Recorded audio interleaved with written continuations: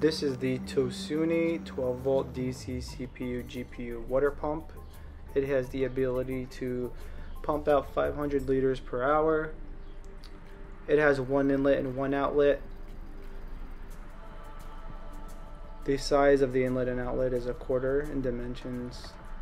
You can get this for $26.09 with a link to the product in the description below.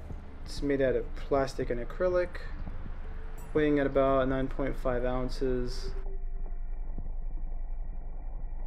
They have 4 suction cups on this device to attach to your computer as shown in the video. However, I found out that these suction cups aren't too reliable.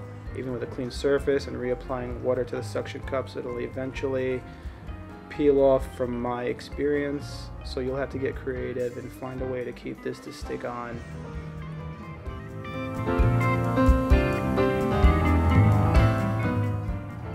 Let me know if this is a setup that you would attempt. If you have a small form factor PC like mine,